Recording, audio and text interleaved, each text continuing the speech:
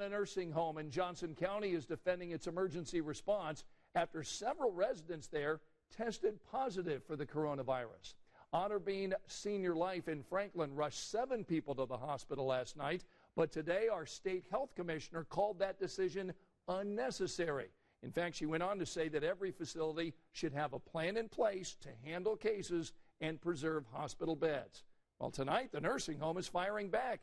In fact, the VP of Marketing sent us this statement saying, quoting here, "We simply will not take unnecessary risks, especially when dealing with this extremely dangerous and lethal virus." Now, the nursing home's biggest concern tonight is containing any potential spread from reaching its 750 residents and 300 employees.